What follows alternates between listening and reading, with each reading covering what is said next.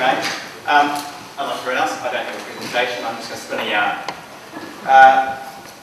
New Zealand is a country with 4.5 million people, 270,000 square kilometres of land, $180,000 billion of GDP, of which the material portion is focused around a couple of industries.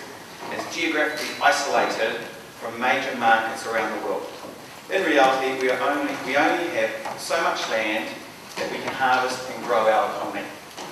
And as New Zealanders, isolation has taught us to do things with less and solve problems. Being creative and solving problems is in our DNA as New Zealanders and as Kiwis. And me as like Debbie, a Kiwi that was born here, proud of our heritage, we're brought up that way. And that's why overseas companies chase New Zealanders a lot and take them overseas and take some of our top talent abroad. We recognise our own small market. We recognise our own small markets have meant we must look to distant markets to grow as a company, as a country, and as an economy. Hence, New Zealand going global is critical to the long-term success of New Zealand. New Zealand is renowned globally in many markets and many areas, specifically dairy and farming, but is building a reputation for developing unique, innovative solutions in many industries. And I just use a couple of little examples like glide path, Sir Ken Stevens, and the technology, even though you think it's just a mover of luggage, the technology underneath that is global and is driven globally. Or a little company called Serato Software. Two young boys, DJ Software, and out of Auckland, and now today they control 75% of the global market in the DJ software market itself. So it shows that we have severe intelligence in this country. And I use an alternative example. Sweden is famous for its kit set furniture. New Zealand needs to be famous for its IP and its smarts. We can only produce so much. We need to grow our economy by selling our intellect.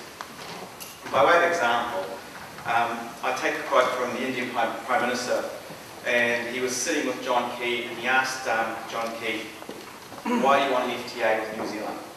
And the comment was, well, it came the other way, sorry.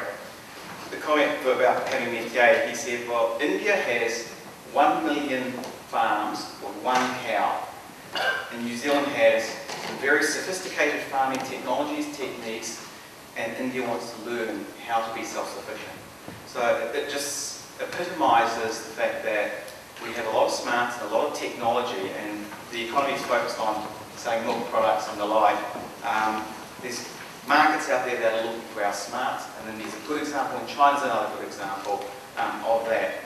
And in reality, licensing our intellect to the world is the key to our success.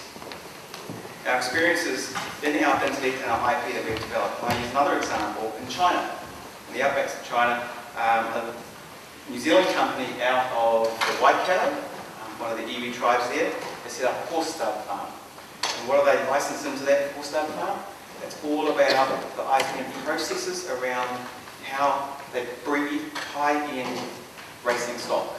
Now, that's a smarts that we send to the world. I use another example, Navman and PMR, and the technology around the world for some of this software, or Flytech. Not many people might know about Flytech. A licensed headphone manufacturer in New Zealand, noise cancelling software, sent to the world, and it's the smarts of New Zealand developers to take that to the world and license to some of the major manufacturers of headphones around the globe. MCOM, banking apps, which are white labeled to US banks. It's the smarts that was developed here, piece software. So they're just examples of our intellect and sending it to the world. And ironically, yesterday I was at an event with the High Commissioner, Ravi Patta, and he even said that he sees India wanting to chase technologies out of New Zealand. He sees that as more important than some of the primary products.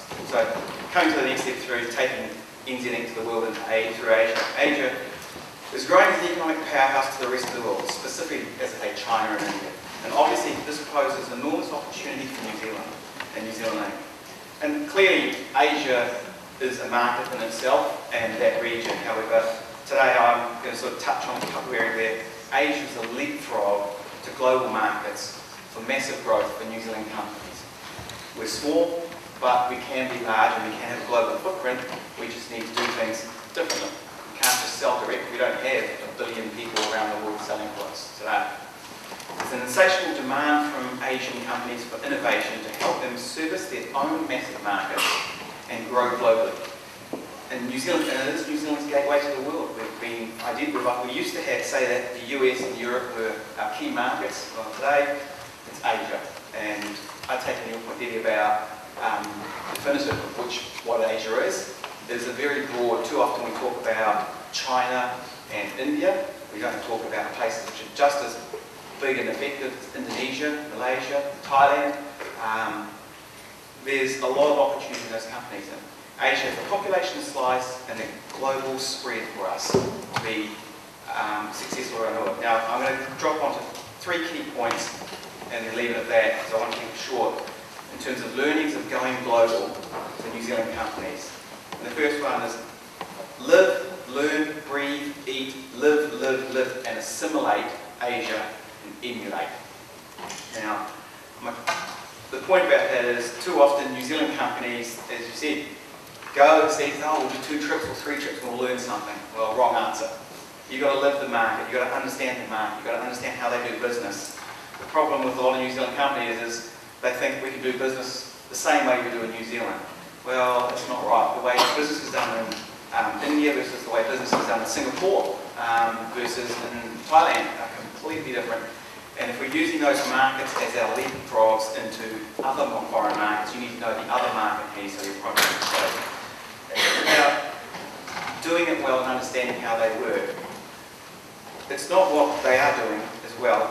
The issue is that it is well documented, it is our disability that we don't actually understand markets well, and we don't like to learn, or we don't take the effort, time and energy to it. I met a lady yesterday at a Christchurch, a little company that does the design work for a truckload of the airports through China.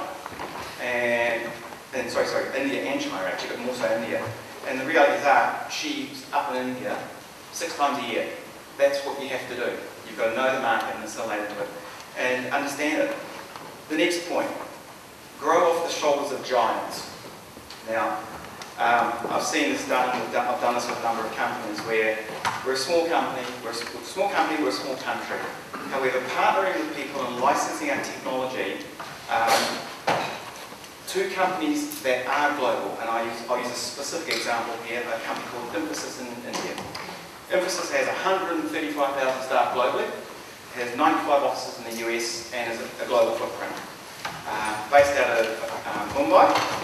Now, Infosys does deals with New Zealand companies. It's actually got operations here. It takes New Zealand software companies and takes their technology because it says it's world leading and it pushes it out to the world. We don't need to have the foot soldiers. They've got them for us, and they utilise their power to deliver wealth to New Zealand. So in reality, and to put it in comparison, Fonterra has 29,000 staff globally. We've just got a sales engine. So growing our business with the shoulders of giants is a key way for New Zealand people to win. And I've used one example here. I use another example of a mobile wallet company in Auckland. It's got 10 staff. And that company has signed a deal with another company in India, actually out of head office out of Hamburg as well, is Airtel. Now Airtel is about to take this little company into 35 countries throughout Africa.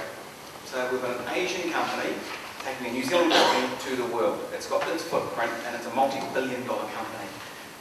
There's another data analytics company that's done a similar sort of thing out of a company out of Singapore. I've seen another company where they've done licensing and joint venture and partnership agreements with a company called Accenture.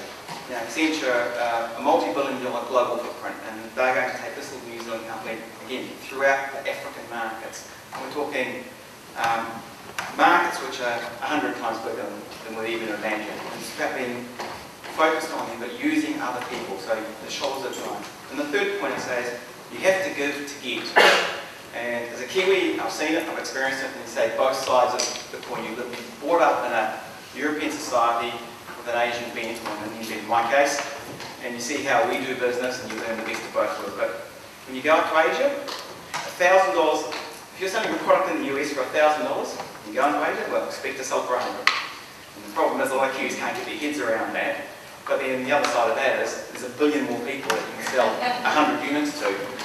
But more importantly, those giants that you deal with, they'll go and sell it into the bigger markets, into the US markets, for $4,000. Give up a little bit and you've made a lot more. And I say to a lot of entrepreneurs and companies, do you want to be a big part of a small thing or a small part of a big thing? We need to learn to let go, and that's one of the learnings I say to you from New Zealanders. We need to learn to let go of we have to control things and give things away. We have an untapped resource in this country, and that is the people in the room, the Asian community, first, second, to fifth generation. They all have contacts back to their homelands, and those are all opportunities for New Zealand Inc. to go globally. And I come back to live, breathe, eat and learn, major markets. Grow off the shoulders of these giants that are over there, because we can, and you have to get it together. Thank you.